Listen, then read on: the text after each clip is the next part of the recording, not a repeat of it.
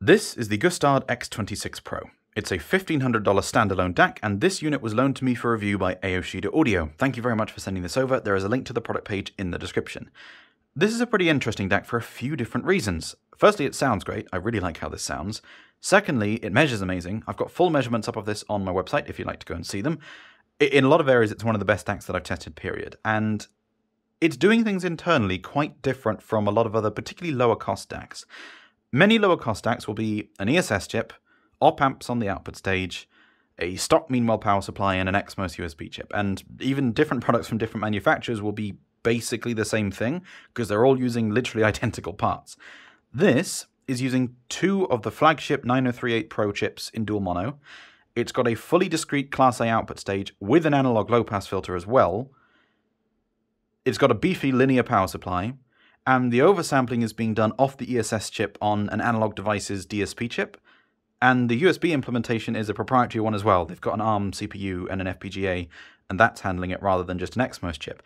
They're doing a lot of stuff in a proprietary fashion in this, and both the objective and subjective performance kind of speaks for itself. This is a really, really good DAC. On the front, you have the power button, a display which is dimmable, and these buttons are some of the best buttons on any product that I've felt. Seriously, they're just so ridiculously tactile and clicky. Love those buttons.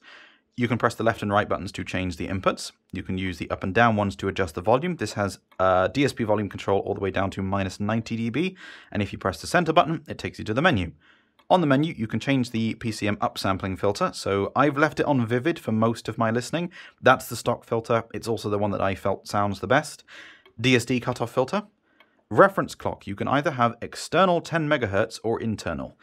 Internal is obviously using the clock inside the DAC, but it has an external 10 MHz connector. So if you have a Mutec clock or something, or if you're using this in a studio setting, you can use an external clock. That's a nice feature to have. I've not actually tried that. I don't know how it improves things or changes sound, but it's a nice feature to have nonetheless. NOS mode. That's not actually NOS. It's kind of annoying when DAC manufacturers call something NOS and it's not actually NOS.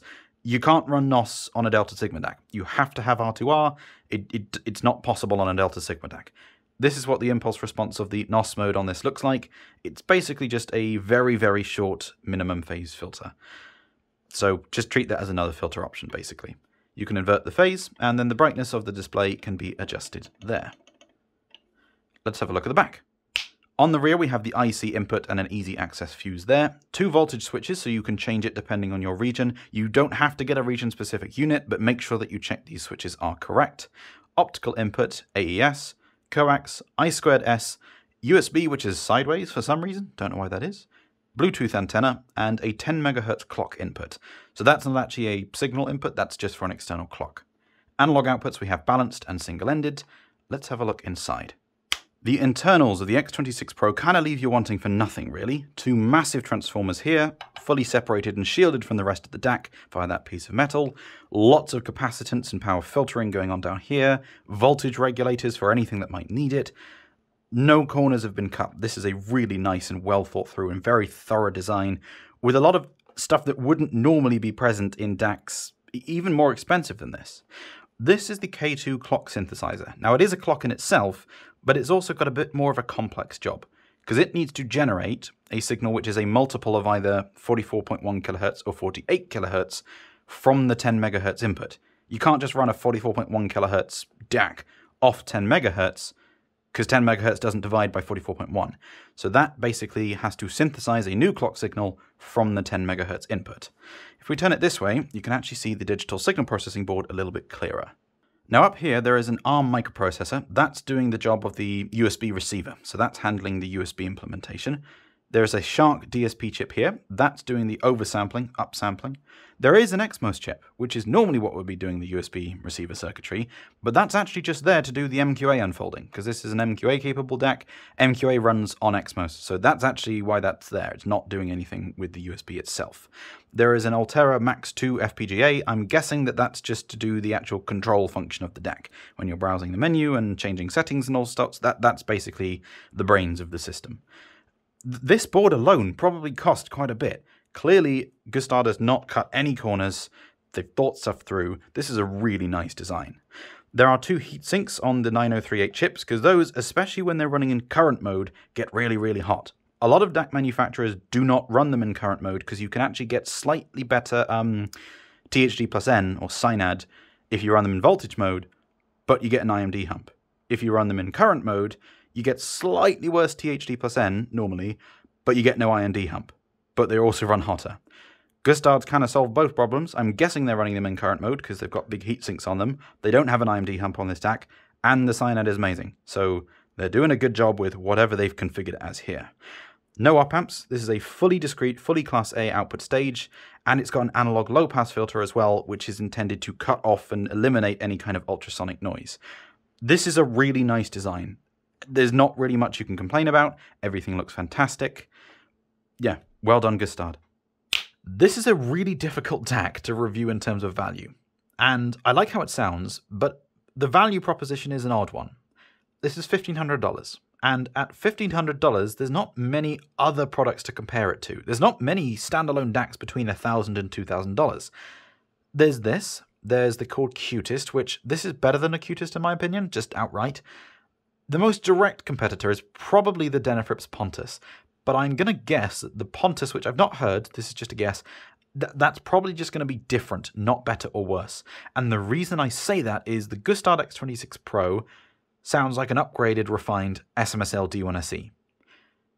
The D1SE and the Aries 2 from Denafrips are my two favorite sub $1,000 DACs. I love them both, they're both great, but they're good at different things, and I can't pick a winner between the two. They are just different. And so if this sounds like an upgraded D1SE, and the Pontus sounds like an upgraded Aries 2, that's probably going to be just a case of being different, not better or worse again. And so then there's not much left to compare this to at its price point. All you can really compare it to is the sub $1,000 stuff, which this is better than any of the sub $1,000 DACs that I've tried. It's better than a D1SE, an Aries 2, a D90, D90SE, an ADI2, whatever. But it's also not as good as some of the above $2,000 DACs, like a Hollow Spring 3. The D1SE, which sounds most similar to this, this is better than a D1SE, but it's not a huge jump. It's $700 more, and so if you're happy to pay $700 more from a D1SE to this, would you also be happy to pay $700 more from this to get a Hollow Spring 3, which is better again? It's a weird, difficult to compare value proposition, and so I'm not going to talk about it further. I just wanted to explain that it's a really, really good DAC, but there's not much that I can say in terms of is it worth the money, because $1,500 is a very empty market segment. Let's talk a little bit about how it sounds. Overall, this is a very detail-oriented DAC. It's massively resolving, makes background information really quite apparent. It's very incisive, but it's not sharp or clinical. In fact, one of the reasons I like it so much is that it's quite a bit smoother and better for longer listening sessions than some of the lower cost stuff like the D1SE or the D90. One of the issues that you fall into sometimes with the lower cost stuff like, the Aries 2 and the D1SE, as I mentioned, those are my two favorite under $1,000 DACs. The D1SE is much more resolving. The D1SE has slightly bigger sounding stage, and it's got better macrodynamics and impact and crack. But the Aries 2 has better layering and spatial positioning, even though the stage is a little bit smaller. It's warmer, but it's not quite as resolving. They're two quite different presentations. They're both really good for different genres and different situations. I can't pick a winner between the two. This doesn't have that just slight sharpness that the D1SE sometimes has. It smooths that off, but it's more resolving. It's got better layering. It's got better low-end texture. It's just a slightly better DAC. It's giving you kind of the best of both worlds. This DAC is doing a lot right. The overall control that the sound signature exhibits is really, really good. It never feels like it's struggling or trying too hard. It's not sharp, it's not soft. Proper low-end sub-bass rumble, snap, impact, weight, and texture is fantastic all the way through up into upper treble air. Everything there, just in terms of detail, both macro and microdynamic, is really, really good on this DAC. Soundstage is good, but not necessarily better than like a D1SE, so it's not an improvement, but it's not worse. The one thing which this DAC doesn't handle super well is timbre, where it does come across just a little bit dry. It's not sharp or etchy or anything, it's just, it could use a little bit more body, but other than that, just about everything that this DAC is doing is really, really good. I have found that the DAC improves slightly from a good DDC, which is why I'm using the KTE SU2 at the moment. The USB implementation is clearly very good because the jitter is very low and it sounds fantastic, but it does sound slightly better with the DDC, so that's what I'm using at the moment. So let's play a track which shows off how well the X26 Pro does micro detail and the little things in the track, almost background information quite a lot of the time. This is Cola by Arlo Parks, and throughout most of this track, there's a ride cymbal being struck. It's audible, obviously, on a lot of DACs, but the decay can be a little bit more prominent, the initial strike can sometimes be less defined, and as the vocals and other stuff in the track are happening, it gets harder to hear, it gets a little bit masked, whereas here on the X26 Pro, it's just its own thing, occupying its own space, and it's crystal clear the whole time.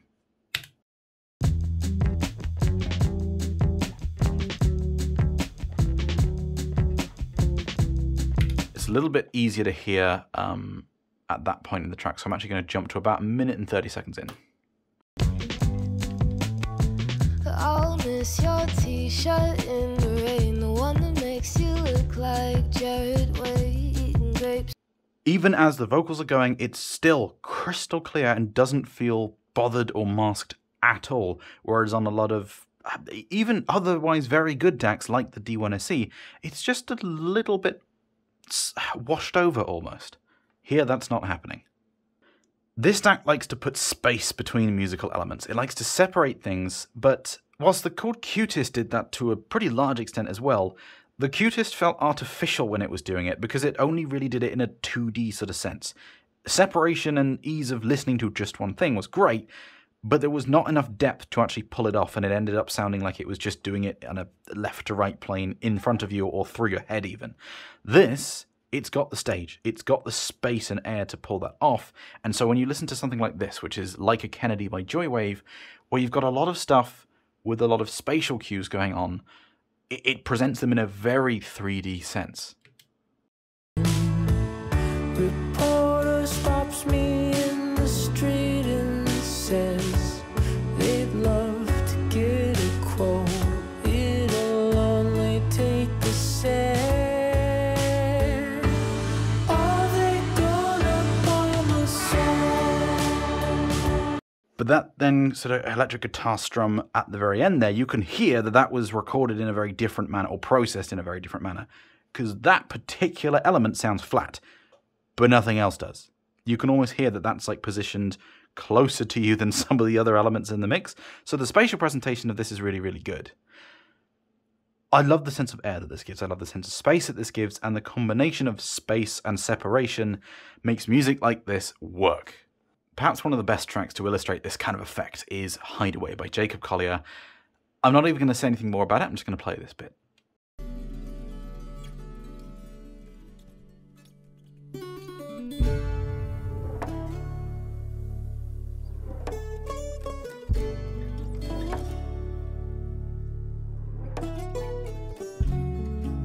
Take me anywhere you wanna go.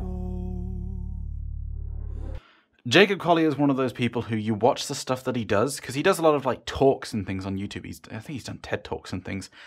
And the stuff that he can explain or come up with on the spot and just do at a moment's notice is...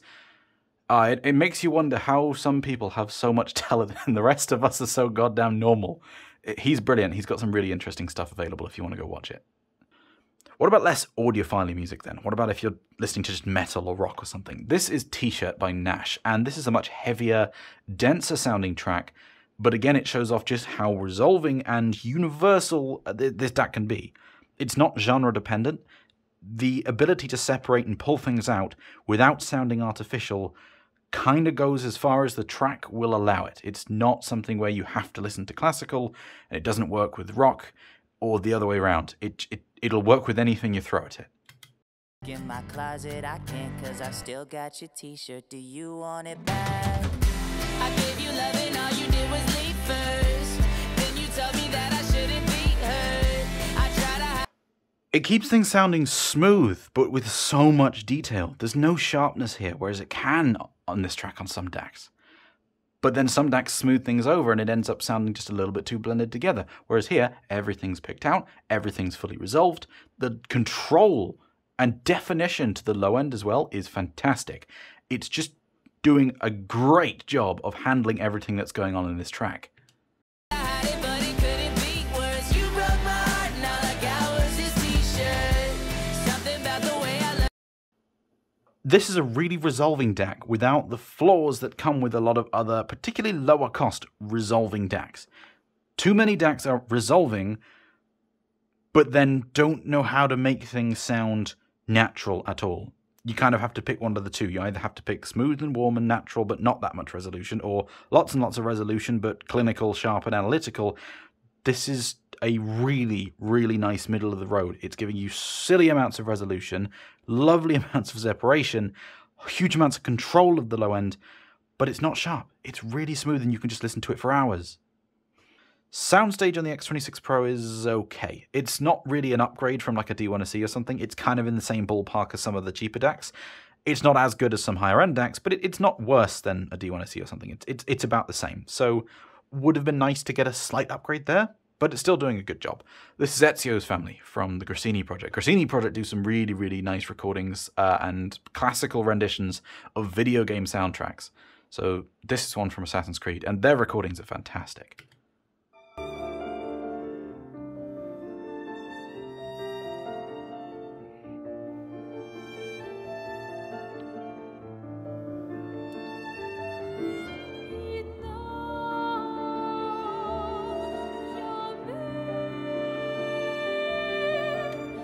So stage is good. It could be bigger. I have heard this track rendered bigger on something, I don't know, like a Spring 3 or a Dave or whatever. But it's fine. It's not bad. I would have liked it to be a little bit better considering the price difference. What is nice about the stage, though, is the fact that it does manage to layer within it quite a bit better. The separation capabilities are not just two-dimensional. It is definitely a three-dimensional sense. You don't get the same level of authoritative, almost tactility, as you do with seemingly most R2R DACs. The Ares 2, which is much lower cost, nowhere near as resolving as this, but it does position things with a more convincing nature. This is doing a really good job for a Delta Sigma DAC, though. That seems to be one of the main characteristics that I find is different between Delta Sigma and R2R. In terms of Delta Sigma DACs, it's doing a great job there. I've mentioned it a little bit in this video already, but bass on this DAC is something which is just rendered with this real sense of grip, control, and definition is the best word that I can put to it. The low-end elements themselves have a huge amount of resolution. They are fast and snappy when they need to be, forceful and weighty when they need to be, and they don't bother anything else either. The separation effect continues all the way down into deep sub-bass, because where some DACs, like the Ares 2, which I really enjoyed, but one of its flaws is that when there is a lot of low-end elements happening in the track, stuff higher up starts getting a little bit masked and congested, a little bit harder to hear. That's not happening here at all. The low-end elements themselves, it never feels like it's struggling or can't quite do something. Some DACs might be very sort of textured and warm and forceful sounding, but can't be quick and nimble when they need to be, and fast and impactful. Some DACs have the opposite, where they are massively snappy and quick, but there's no real body or weight to the sound. Whereas this is doing all of it. It's doing all of it really, really well. Bonafide by Emotional Oranges is a pretty good show and tell track for this. This has got quite a lot of low-end elements going on, which need both quick immediacy and force, and the decay of bass guitar, all whilst there's some vocals and spatial cues going on, which just don't get touched at all.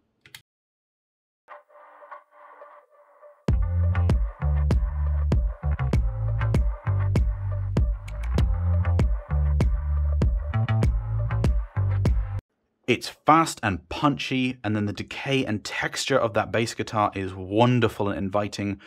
All the while, I'm not actually sure what kind of instrument that is, or if it's a synth, going off in the distance just feels completely separate. It doesn't feel like it's... The bass guitar is right slap bang in the middle. It's not touching anything else. Everything is really, really distinct, resolved, and separate. Are you okay sleeping through the silence? Give me space and time, allow us to become whole again. We deserve to. The spatial cues on the vocals are fantastic as well. It's not as expansive as some other DACs, but the fact that the low end just feels so controlled is really, really inviting and engaging for a lot of electronic and kind of funk type music as well.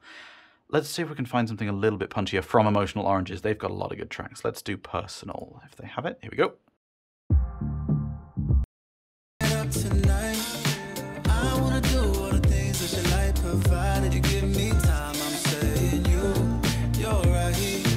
It just sounds brilliant. I don't really need to tell every single thing about it. It sounds fantastic. It's one of actually the best DACs that I've heard this particular track on. So I've been singing its praises a lot. Why am I not just giving it a full, flat-out recommendation? Well, it's because it's got one thing which it doesn't do so well, and that's timbre. The resolution's there, the space is there, the separation's there, the low end is fantastic, but timbre of instruments and vocals is just a little bit on the dry side. If it didn't have that, this would be a really, really fantastic DAC. But that's its one fatal flaw at the moment. So let's do... what have I got on the playlist? The Night King. Okay. So this is from Game of Thrones. And the best way to describe it is it sounds just a little bit too papery. Not etchy, but just a little bit too lightweight. Just a little bit too airy. There's not quite enough... almost lower mid-range, upper bass body to the sound. If it just had a little bit more of that, then this would be nigh on perfect, but it's just a bit too dry.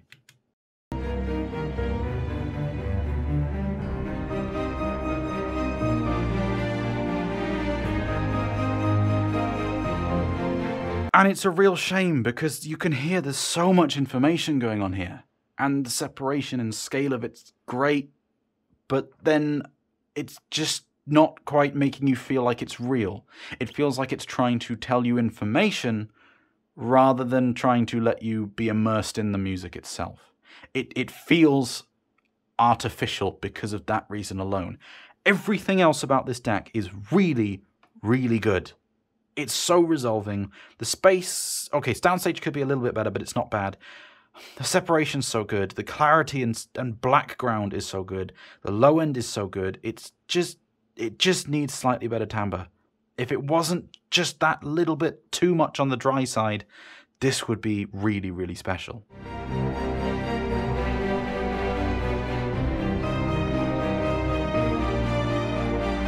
And so when you're listening to a piece of music like this, on a slightly less resolving DAC, perhaps slightly less technically capable in many areas DAC, that is just a little bit more close to reality in terms of timbre, you can just kind of get lost in it.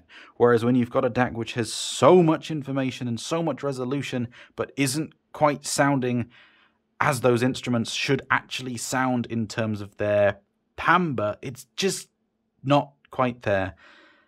And it just leaves you feeling a little bit neutral on it. It's not bad, but you know that there's more to be had. And so that leaves me in the situation where I do recommend this DAC. I think this is a fantastic sounding DAC, and it's doing so much right. But if you're the kind of person who listens to a lot of orchestral or other music where timbre of instruments is critical to you, give it a miss. But for anyone else, anyone who's either just a detail freak and doesn't really mind too much about timbre, which is some people just want the sheer resolution and clarity that this thing can offer, or if you listen to pop, electronic, rock, just about anything that isn't orchestral, this is great. So that's where I'm going to leave it. This is a fantastic DAC, and it's doing so much right, so much either really, really well or absolutely fantastic. The one thing that it could be doing better is timbre. Timbre's a little bit dry, but everything else is brilliant. And the X26 Pro has a high recommendation from me. If you'd like to talk to me or any other Wiggly Air enthusiasts, then join the Discord server at the link in the description, or support me on Patreon or Subscribestar and get access to the private Telegram chat. Thank you so much to every single one of you who is supporting me on Patreon or Subscribestar. You guys are fantastic, especially my crazy Summit 5 people, Chief Big Time, Erroneous, Dan Mellinger, Fake Aussie Accent, Joe, King Jung-un, Commodus, Ross Kyle and Disaster. My Legend tier supporters, Chandler Bassett, Chris, CK Yozizawazu, Jithan the Shiba and Gravitas, and my Diamond supporters, Adam Cardos, Beanbo Owito, Beefy Fish, Bob Butler, Not Twist, Clockmeister, Desert Scrub, Dwayne Butler, Gizmo1K, Grant Evans, Jean R, Luxifer, Nino and Pokey. Thank you guys so much, you make this all happen.